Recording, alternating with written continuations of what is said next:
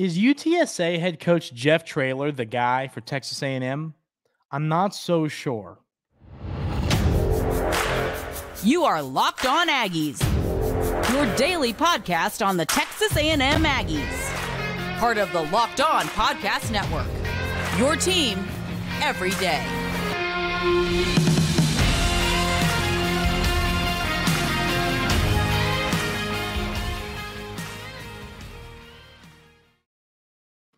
Welcome on in to Locked On Aggies. I'm your host, Andrew Stefaniak. Thanks for making Locked On Aggies your first listen every single day.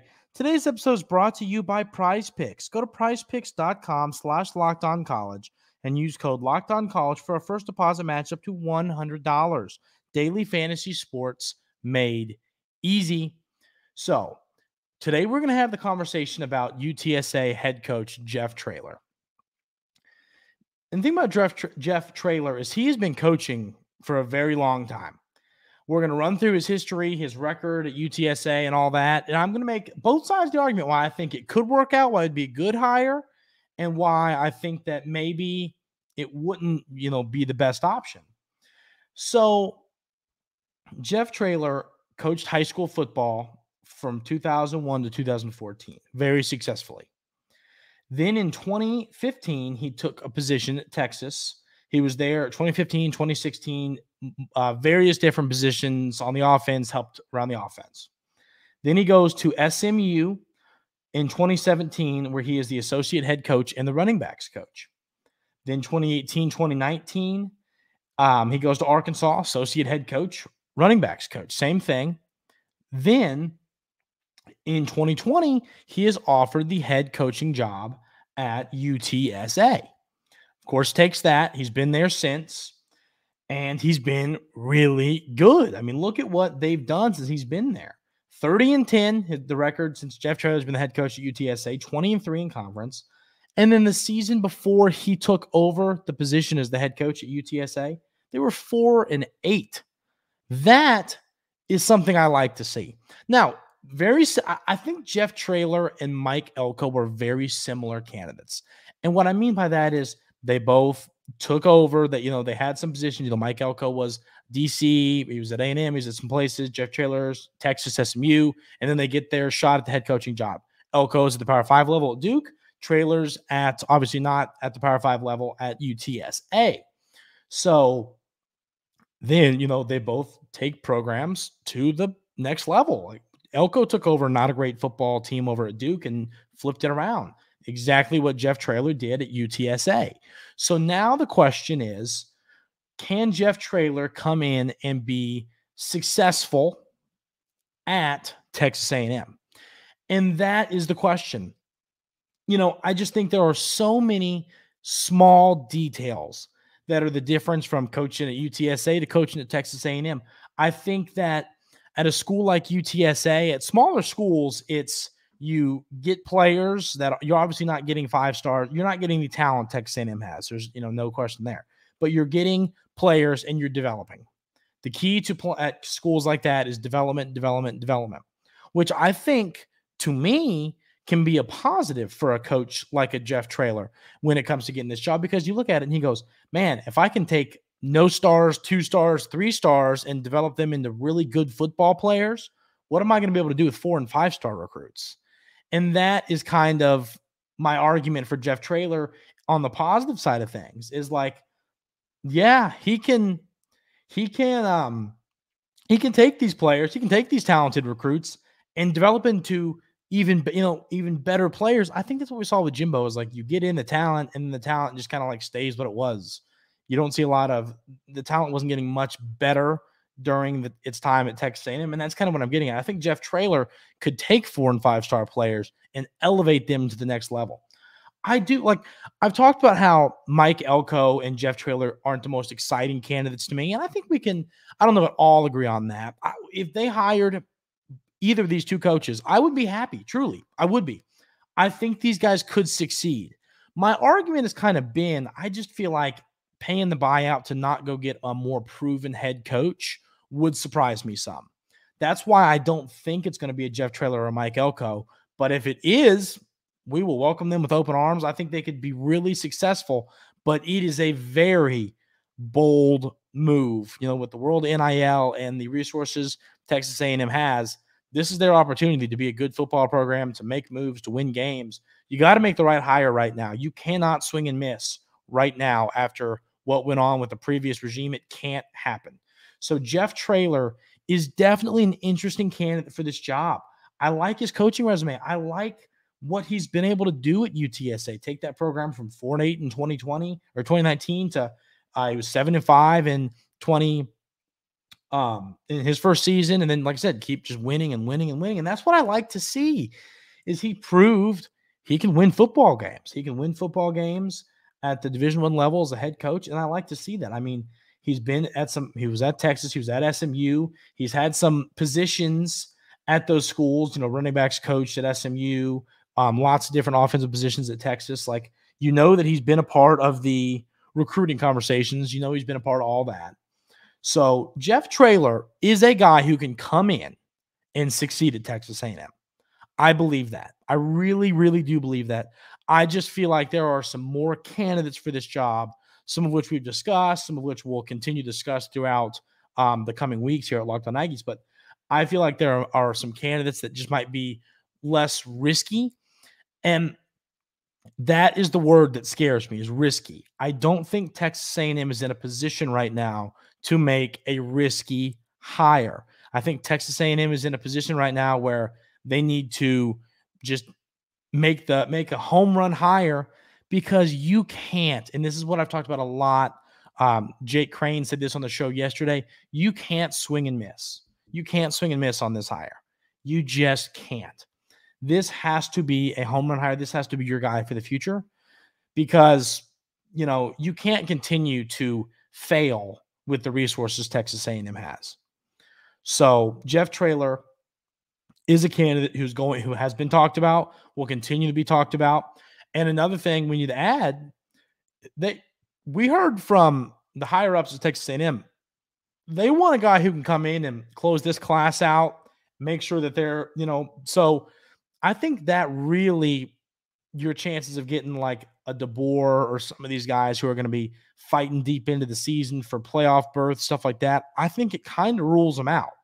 So I think an Elko, a Jeff Traylor might be the kind of guys you're looking at. So I think it could be a splash hire. I do. I think it could be, but I think it's a big risk. And I just don't know if Texas A&M is in a spot to be super risky right now, because you can't mess this up. If you mess this up, this program will become a laughingstock. You can't swing and miss on this hire.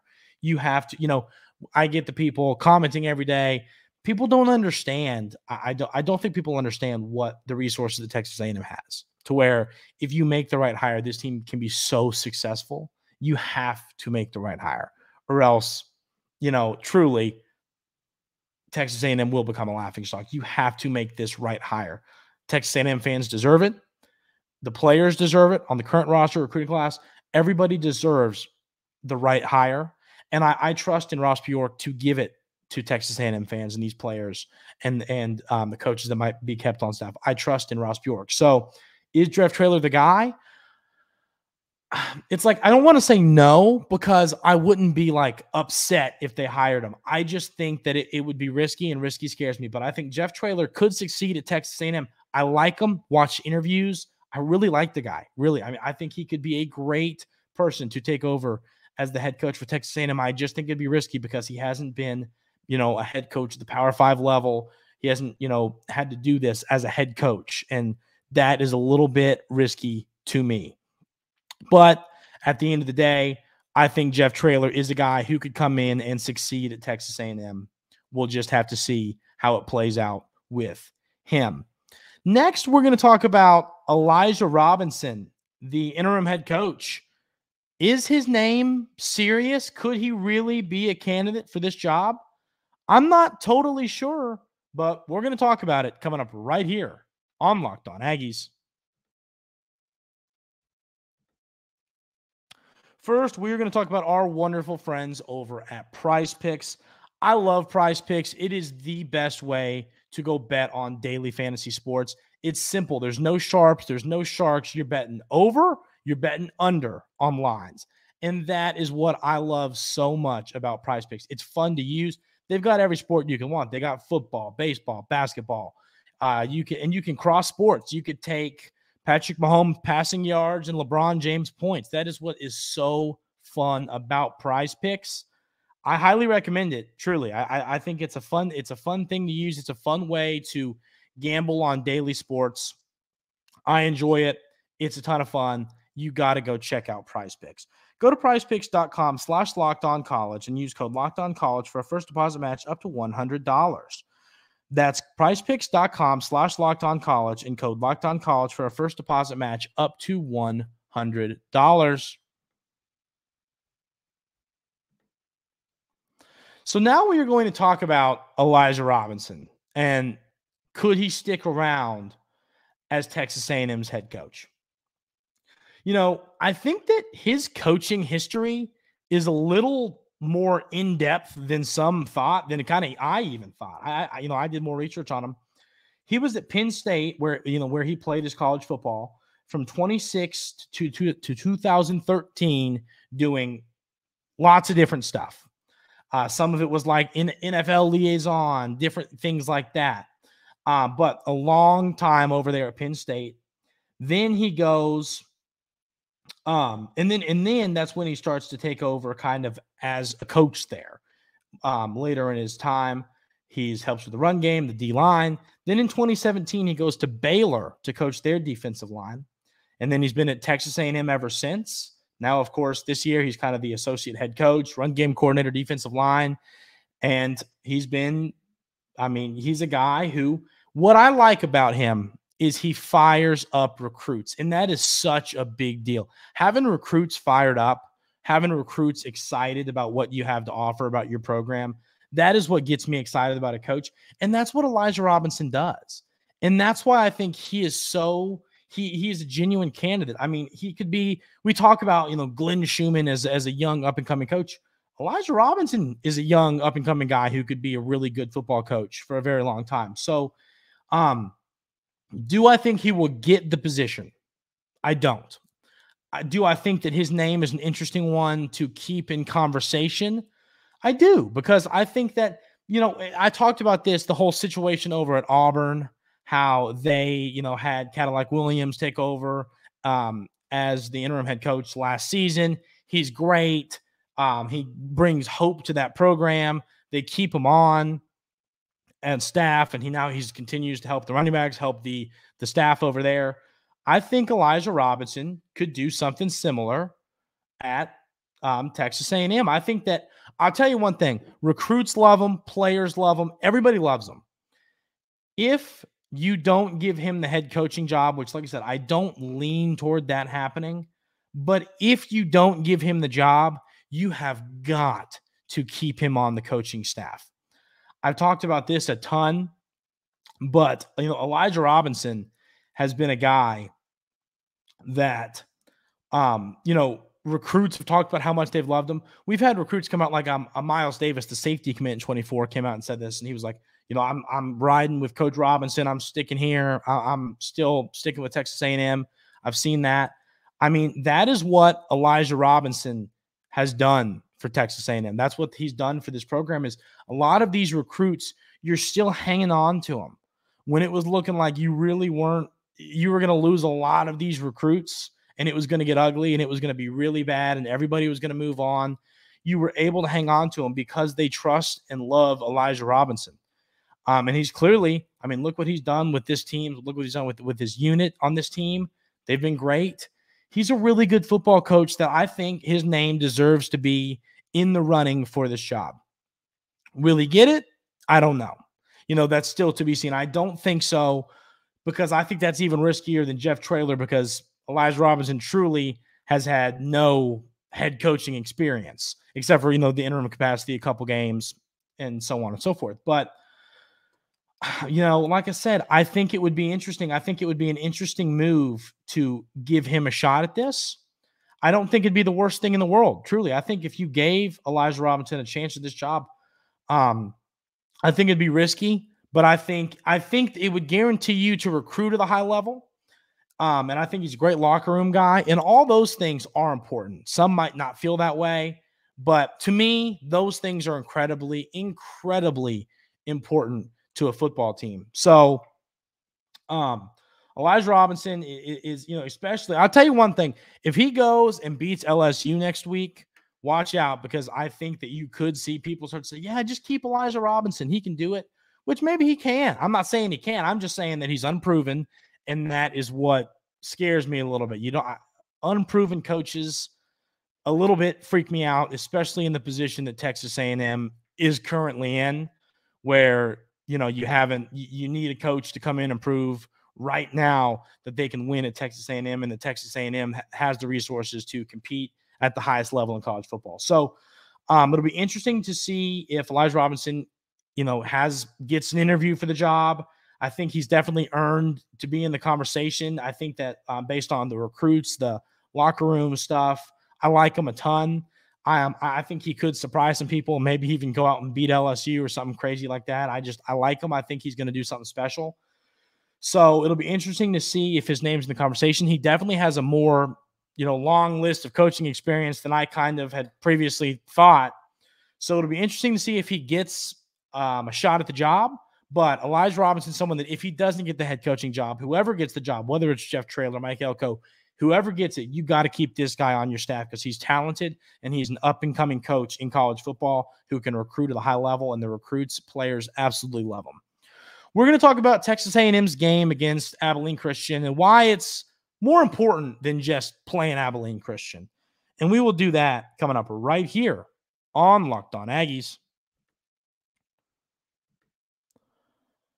First, we got to talk about our friends over at Athletic Brewing Company. The Athletic Brewing Company game changer of the week. It was Ross Bjork the other day because of he, making the move to get rid of Coach Fisher. Now it's going to be Elijah Robinson.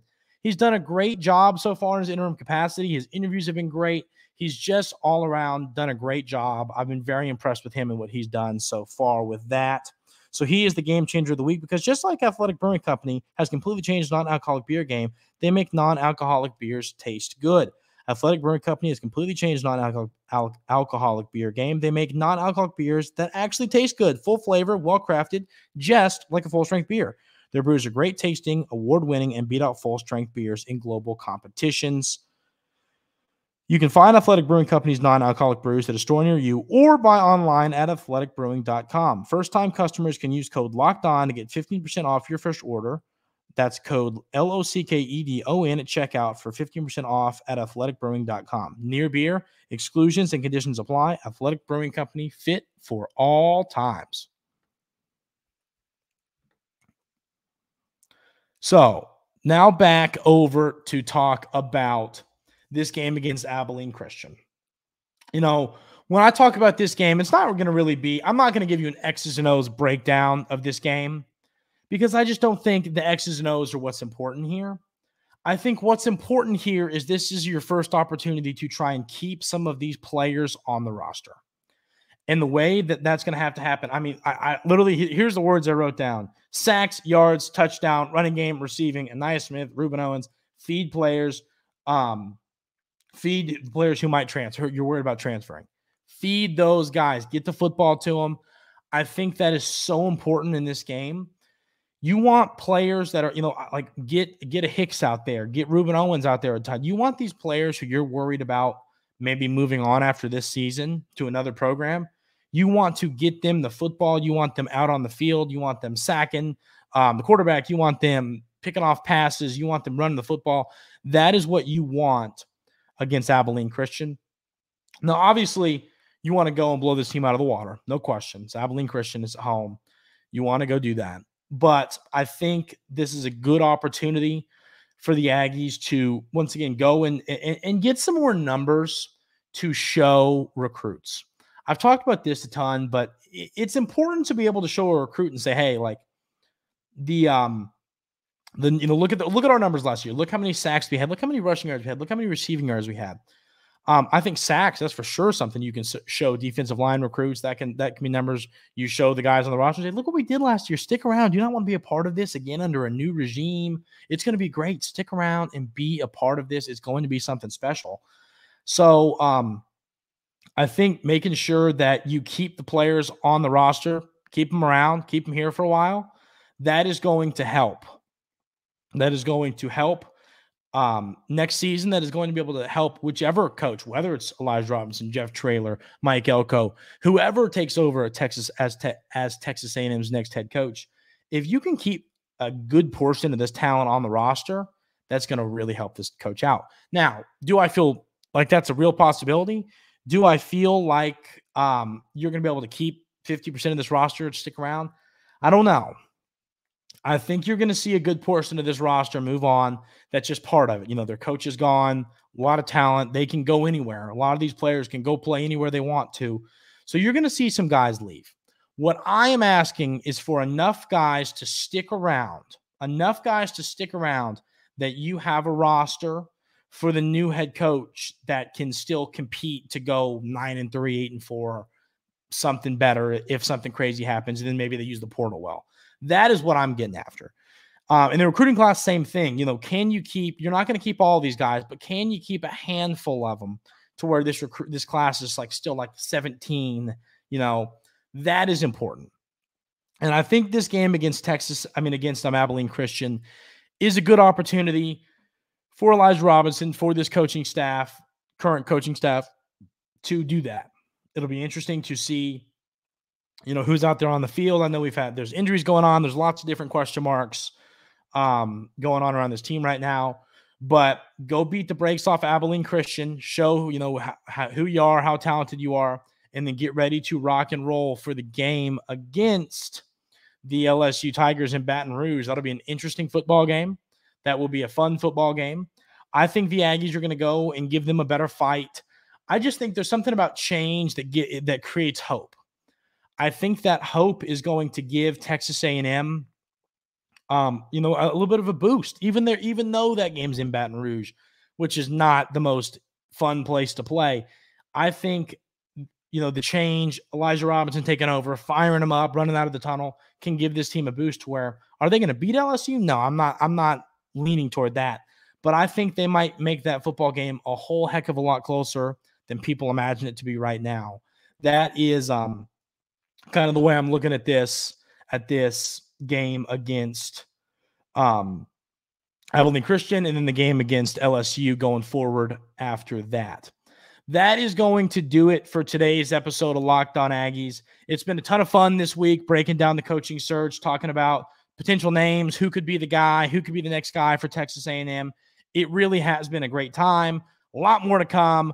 I think you could see the coach be hired relatively soon because of, what's gone on with, you want to have a guy in before the early signing day. You want to have a guy in for that. You want to have a guy in who can come and help in the transfer portal and all of that different stuff. So a lot more fun to come at Locked On Aggies, breaking down this coaching search, who's going to be the next guy.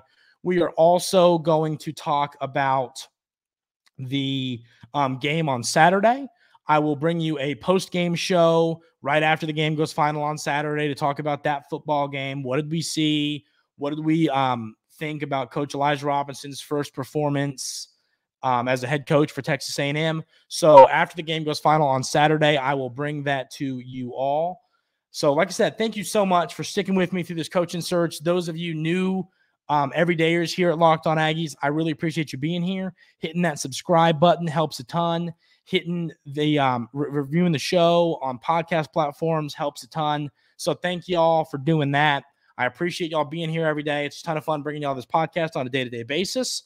So we have a fun week coming up next week at Locked On Aggies. As I said, we'll have a post-game reaction show after the Abilene Christian game. Everybody have an outstanding weekend. Have a great rest of your day today, and we will see you for the post-game reaction show on Saturday. Thanks, y'all. Have a good rest of your day today and a great weekend.